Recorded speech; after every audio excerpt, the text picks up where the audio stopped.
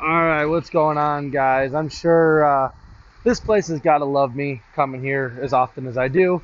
Always bringing them the number of cars that we do every time I'm here. They're getting 5 today. Another 10-car load. This one was extremely easy because I had a lot of sportages and they're small and I can get them down to height very easy. But all the salesmen are standing over there looking at these cars, so I'm going to get them off real quick here. But I'll show you what we got going on. It's the normal Sportage on 1, K5, Sportage, K5. You got Sportage, Sportage, Sorrento, Sorrento, Sportage, Sportage. So the reason I really like these Sportages is when it comes to the space right here, I can really shrink these two up a lot by pulling this back. Like this bar right here that you see the little coming off from the side of the trailer, that's normally about, if I had like all Sorrentos up here, that would be about where the end of the blue is on the trailer right here. So by having the extra sportages up there, I can really put this one much further back, and then I can slide this one way back, which really helps to get down to height. Obviously, we made it up here safely like we always do, but this one here, in order to get these all on, I had to put these two K5s right here. As you know, I still have not tried going, putting Sportage, backing the other Sportage on right here, and pulling one in underneath. I'm going to try that one of these days when I have a little bit of extra time. I'm pretty sure it'll work, but I just want to make sure I can get it down.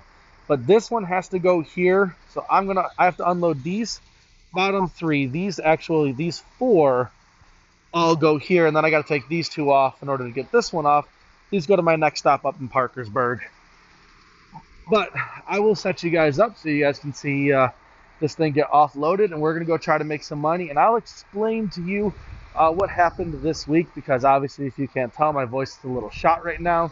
I ended up being sick on Tuesday, which was weird because Monday took the truck in for a oil change DOT, and I thought the AC just needed to be recharged, but apparently the AC pump had gone bad, or the compressor, so that delayed things a little bit, and boy did they find something that was real expensive. So we'll get into that. Feel bad for United Road having to pay for it, but man, if you're going to own these kind of trucks, that's kind of the crap that we got to deal with. Sometimes those surprise bills come up, and I will show you guys what that is, because boy, was it a lot more than I thought it was going to be. I'll see y'all in a second. Let's get this offloaded.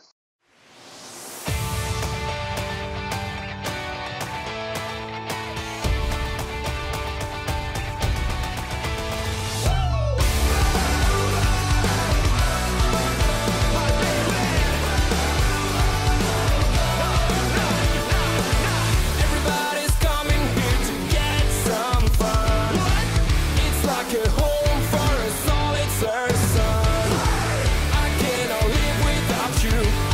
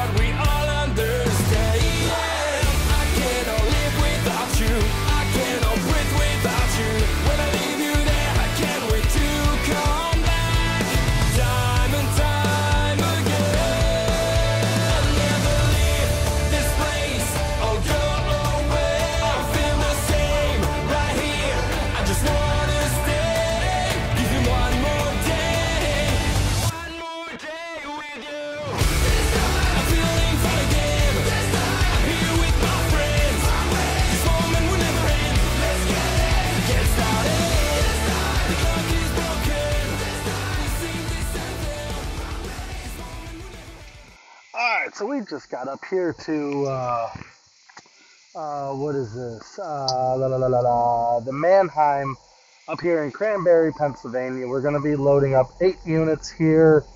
I got 2 pickup trucks and a whole bunch of, I think, standard SUVs. They're fairly easy load. I'm not going to stress about this one all that much because there's no real point in doing it. But what I wanted to get into is really what happened over the weekend here. I was told at the end of last week to get my truck in for an oil change, normal stuff. I got a truck stop that's not too far from my house that I run in and let them do it. I get home, do everything with my family, and then usually first thing in the morning, like 4 o'clock in the morning, I call them. And on Monday before I leave out, set an appointment. If I can get in right away, awesome, I go right down. If not, I go back to bed for a couple hours. But it keeps me from having to run 3-4 hours to any of our service locations. So it was a fairly simple thing that needed to happen. It was a oil change and DOT inspection on truck and trailer. Fairly basic. Oil change came to like $288. Plus 16 for Packar's one-use plug, and a Rotella charge of $5. I have no idea what that is. Standard oil change. And so the entire thing with the DOT and oil change is $421.99. Nothing too bad there. The AC had been hit or miss for a couple weeks prior, but it's been cool. So I've been just kind of pushing through. When it's 70, I'll just open the window up a little bit and drive like that. I was in Texas. The AC never really gave me any major fits. It kind of would be hit or miss first thing in the morning, and then it would run all afternoon fine. So not anything major. I wasn't going to take the time off to worry about that, knowing that I had a oil change coming up here in the next week or two. If it would have been 90 degrees, then yeah, I would have gotten it changed. But it seemed like every time it got real hot out, AC worked fine. I figured it was kind of probably getting low on Freon, just needed to be topped off. No big deal. We're getting into our 3rd summer, and you guys know as well as I do how often we use these air conditioners. They tend to just need a little bit of maintenance every year or two. So, like I said, wasn't worried about that. But it ended up being a bit more than a $75 charge to put Freon in your vehicle. It ended up needing the Freon drained, a AC compressor, and the AC dryer. All of that right about, what did that come to? $705 for the compressor. The labor was a half hour, which I don't see any charge in here for that. $121 for the dryer. And the drive to Tri-Cities was $104.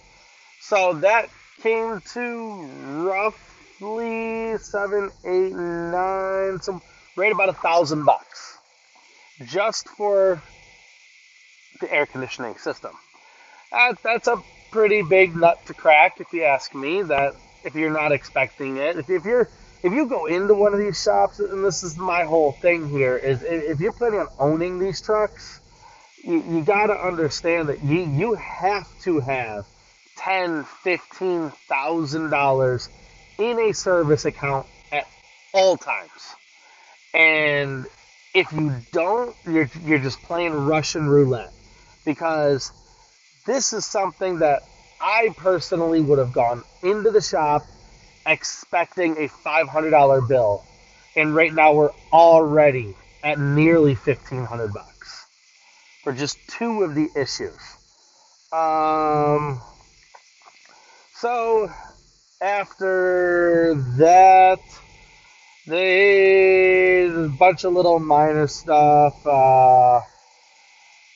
Freon was $56.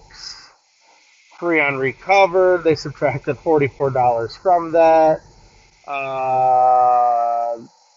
The oil for so they compressed it, put the oil in there, $34. Wiper blades, $15. You get those changed when we do oil changes. Especially if you're driving in a lot of rain. If they're fine, I don't have them do it, but normally I'd say probably every oil change, every other oil change, I'm putting wipers on my truck. Then we had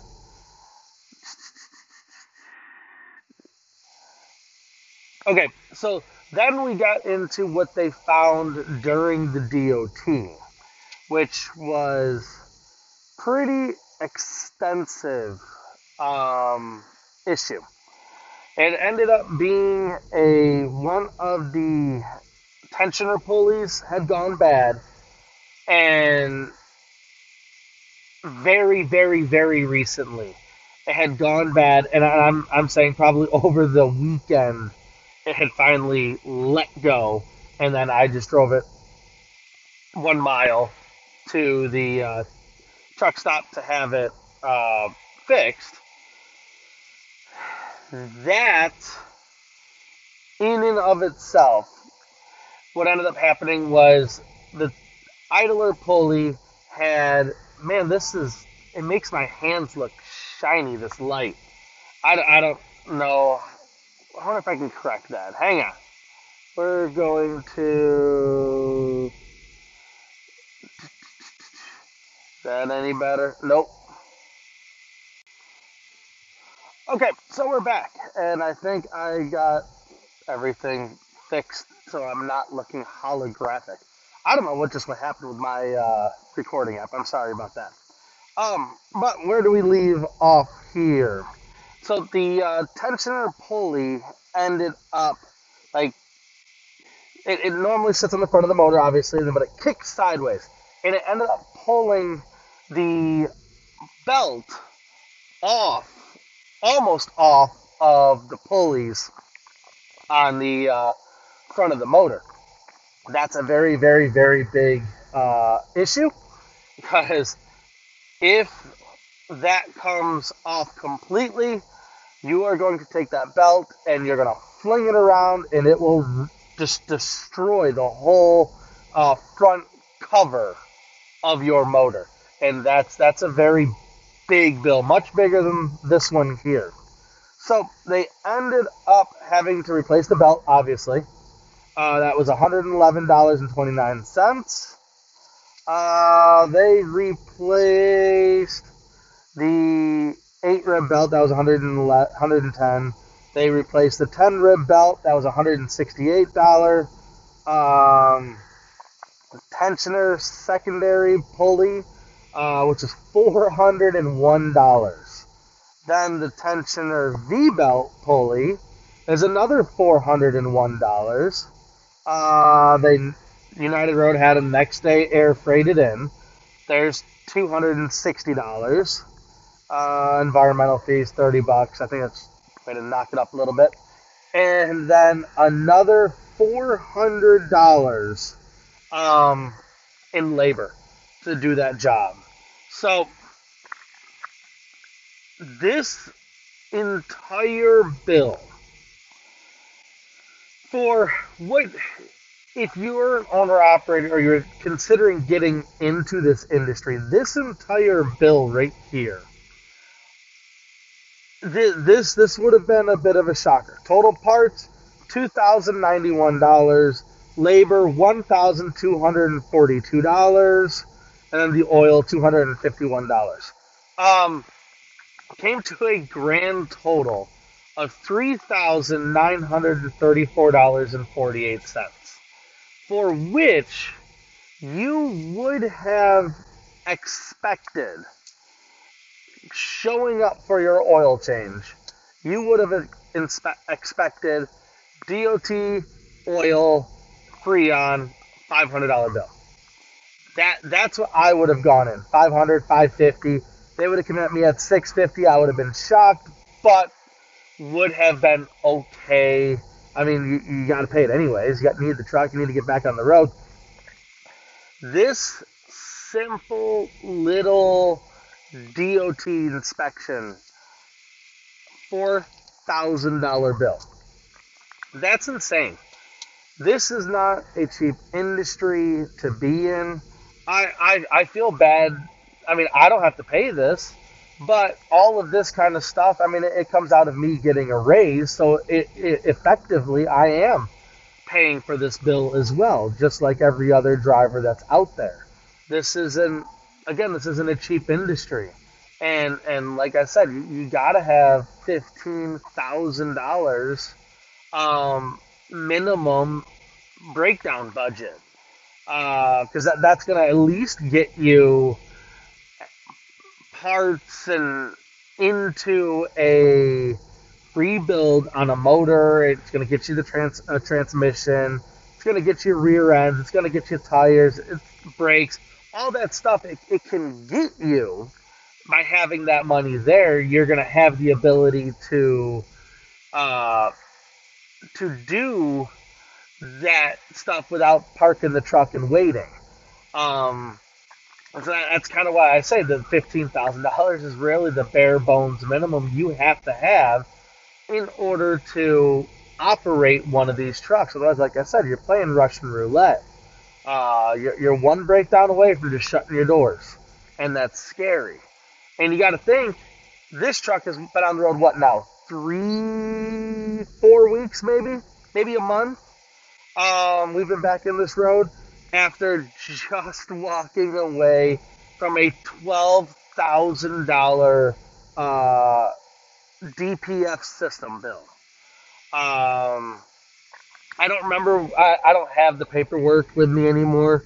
What that all entailed. Yes, a lot of that was warranted.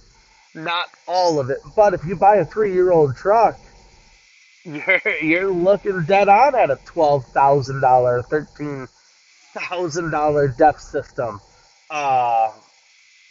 issue all day long. It doesn't take very much to rack that kind of a bill up. And you got to think that's after they've already had this truck in. So they paid $12,000, or they would have if you would have had to pay. It wasn't under warranty. You would have had to pay $12,000 directly after paying for all those tow bills that this truck ran into, and the 4 other times this thing went into the shop. I don't know what those bills were. I never got paperwork on that.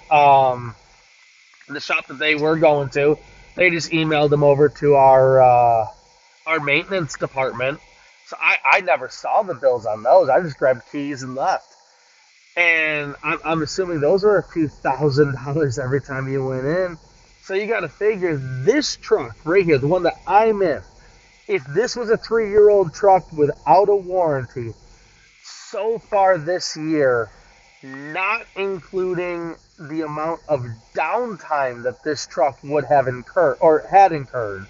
Luckily, working here, I get a spare truck, jump right in another truck, keep making money. Doesn't really cost me much but a day on either end between getting the truck, having the breakdown, getting it to a shop, getting to my next truck. And we're talking like a day and a half on either end. And then returning the truck another day and a half to get back to my truck again. So, for me personally, it's not costing me a fortune.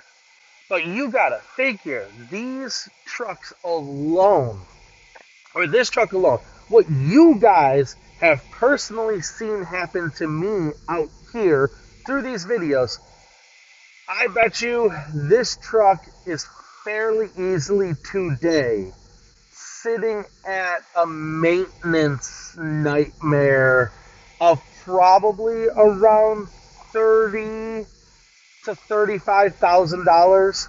We're 5 months into the year. 5 months into the year, we're at probably $35,000 would have been out of your pocket just in breakdown payments.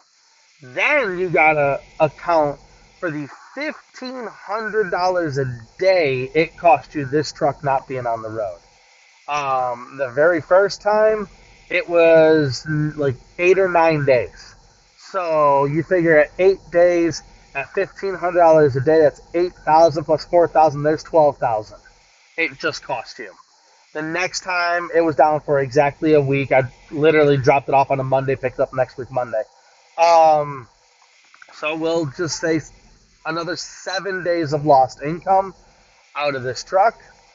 So we were at what? 12,000 plus another 7,000. So you're now at 19,000 plus the $500, which would be $3,500. So 22,500. The next time it went down, it was exactly a week again. So you're at another 7,000. So now we're at 30,500 plus another 3,500. So we're at 34,000. And then the last big breakdown it had, which was that big $12,000 bill. It was down 2 weeks. The truck was just flat down to. Then I think I'm forgetting one here, but we'll just go with 2 weeks, 14 days. There's $14,000 that you lost, plus another 7, so 21,000. So you're at $56,000 in lost income on top of the 30 to 35,000 you had to pay out. So think about that for just a split second. In 5 months, this truck could have bankrupted a one-truck company. You're talking $85,000 in lost revenue and actual dollars you have to physically take out of your bank account in 5 months. Think about that if you're going to get into this industry. Think about the amount of money you are going to have to hold on to before you can really even start, I guess, taking a paycheck. Because, $85,000, that's more than what you're going to profit in a year. You figure between fuel and payroll and all that kind of stuff, you literally just wrote off an entire year's profit. Because if you think about the profitability of a trucking company, you got to think about it in fours. You have payroll, 25% of what it costs you to run your company. You have fuel, 25% of what it costs you to run your company. You have maintenance, taxes, miscellaneous bills and expenses, all that kind of stuff. 25% of, we'll go this way. 25% of what it costs you to run your company. And then number 4, that last 25% is supposed to be profit. Most of these trucks make $350,000 to $400,000 a year. So you'd have to think, if you were killing it out here and you put $400,000 on the ground in a year, you made $15,000 this year. 85% of your profit is gone in 5 months. That's not including all the other things that are still going to go on with this truck this year. Hopefully no breakdowns, but you figure this truck just cost you an entire year. Think about that. That's kind of what you have to think of when it comes to these things. But guys, for real, I just said that. I haven't said that since like 9th grade. So realistically, guys, that's kind of what you have to expect. You have to plan for these things. But I'm gonna jump off here. I'm gonna go load these cars up and start making my way back down to Bristol today. I hope you guys enjoyed the video. I am going to turn around and try to make some money and try to get back on the road. So, guys, as always, down below, if you want to join United Road, click on that link. Use me as your reference. All my information is down below. If you got any questions, shoot them over to me in email form or down in the comments of these videos. I get back to everybody. So, guys, I appreciate it. I love you guys watching, and I'm screwing this up horribly. I'm just going to get out of here. So, bye. Catch you later.